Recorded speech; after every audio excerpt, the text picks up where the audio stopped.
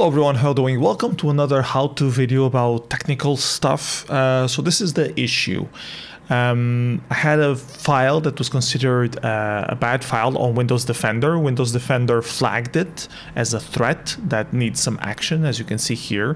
But the thing is, the file was already on the recycling bin when I was doing this, and I cleaned the recycling bin before I went to the Windows Security Defender, whatever thing, to do actions. So now the file is already deleted from my system, but Windows Defender still thinks that I have the file. And if I try to do any of these actions, like quarantine or clean threat or remove, nothing happens. And this stays on the log, which means that the red icon stays here, which is very annoying to keep getting a notification for something that supposedly is no longer an issue. I know that my computer is safe because when I ran this file, this was a DOS file and I ran it under DOSBox. So I know that it's fine, that it didn't contaminate the rest of the computer. It's already deleted. I want to do a full scan just to make sure, but for the meantime, I want to get rid of this notification.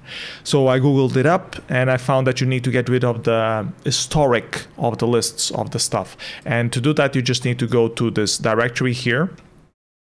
ProgramData, Microsoft, Windows Defender, Scans, History, Service, and then inside History Service, you have these lists of things. I'm going to put this directory on the description of the video, so you can go there easily. And it might ask you for permissions. You might need administrator permissions to be able to access this directory. But once you're here, it should be fine to use. So what you need to do is just delete all of these contents. I mean, you could go through each one of them and see which one has reference to this thing and which one does not. I don't really care about my history, so I'm just going to delete everything. But if you cared about that, you would just delete the main ones and go into the detection history and check the date of the stuff that you want. So order by date modified, and you see like the last two ones that it complains about are these two. So if I delete these two, then supposedly when I reboot the computer, everything should be fine and the icon no longer here.